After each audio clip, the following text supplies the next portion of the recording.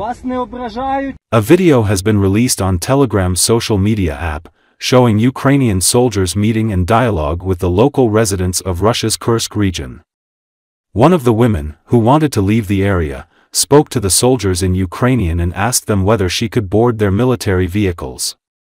The Ukrainian fighters said there was ammunition in the combat equipment, and that they could not let her board it. They asked the woman whether she was Ukrainian. The woman responded that she was not Ukrainian, but knew the Ukrainian language well. As the Ukrainian soldiers chanted the slogan, "Glory to Ukraine," the woman responded, "Glory to Ukraine." Вас не ображають? Ні, ви нас не довезете, ноги болять. Та в нас якби тут... У нас просто там амуніція, не маємо куди, чесно. Ну ладно, потихеньку тоді підемо. Так, але ви українською говорите. Так, я хоч і не українка, але по-українськи, так. Так що... Слава Україні! Freedom of Russia Legion addressed the residents of Kursk Oblast, calling on them to write petitions to Putin.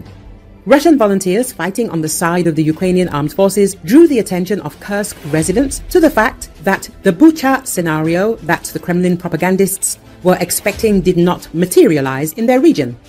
Civilians are not lying by the roads but are writing petitions to Putin asking for help, the LSR Telegram channel indicated. Russian volunteers reminded their compatriots that Putin did not save the residents of Belgorod region, on whose heads cabs from Russian army bombers have been falling for several months. Bad news! Putin won't help you, but we can, they promised at Freedom of Russia.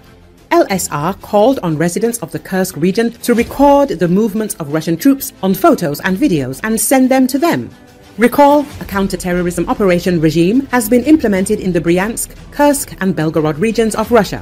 Moscow cites an increased threat from Ukraine as the reason for these measures, according to the Russian National Anti-Terrorism Committee and acting governor of Kursk region, Alexei Smirnov. The Russian side reports that the decision to implement the counter-terrorism operation regime in the Bryansk region was made by the local FSB office, led by Major General S.V. Voronin. Russian National Anti-Terrorism Committee statement cites increased levels of sabotage and terrorist threats from Ukraine as the reason for these measures. Additionally, the announcement includes notifying interacting security forces and local authorities in the region. Similarly, the authorities of the Kursk region have also announced the implementation of the counter-terrorism operation regime in the area for comparable reasons. By the decision of the National Anti-Terrorism Committee, due to the increased level of sabotage and terrorist threats from Ukraine, the counter-terrorism operation regime has been introduced in the Kursk region, the Kursk governor posted. The Russian National Anti-Terrorism Committee has also announced the implementation of the counter-terrorism operation regime in the Belgorod region. The National Anti-Terrorism Committee statement describes an unprecedented attempt by Ukraine to destabilize the situation in several regions of Russia. The committee notes that additional measures are being introduced in the 3 regions to enhance anti-terrorist security.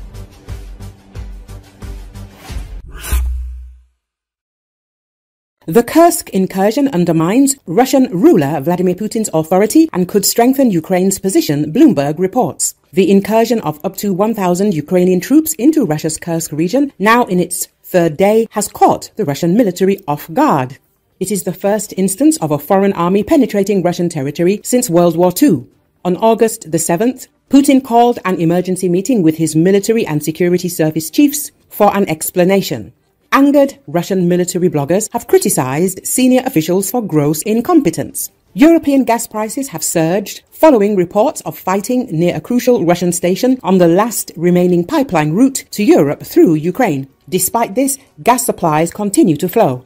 Ukraine has not yet disclosed details about the operation or its goals. Speculation includes theories that the incursion could be aimed at seizing territory for future negotiations with Moscow or serving as a diversion to relieve pressure on Ukrainian defenses by drawing Russian forces away from the front line.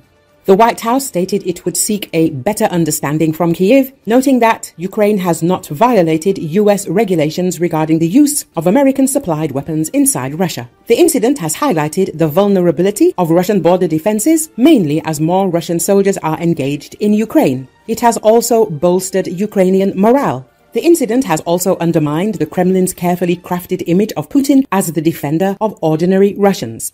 Instead, the war he started in Ukraine has increasingly flown into Russia, with people in border regions facing constant threats from shelling and drone strikes targeting critical industrial sites. For Ukraine, this situation strengthens its argument that the US and European allies should not be intimidated by Kremlin threats of escalation and should support Ukraine's efforts to confront Putin in any way necessary to expedite the end of the conflict. Lieutenant Colonel Janek Kesselman, Deputy Commander of the Estonian Defense Forces Intelligence Center, believes that the military operations in Russia's Kursk Oblast will likely force Russia to redeploy its troops. Kesselman noted that Russian forces were likely unprepared for the Ukrainian operations in the region, with the attack catching them off guard. He also noted that, based on open data, Ukrainian troops had advanced about 15 kilometers from the border into Kursk Oblast. It is possible that the second line of Russian defense in the region has been partially breached. The offensive of Ukrainian troops in the Kursk area is likely to lead to the redeployment of Russian Federation units from other areas to ensure the defense of Russian units and counterattacks against Ukrainian forces in the region, Kesselman said.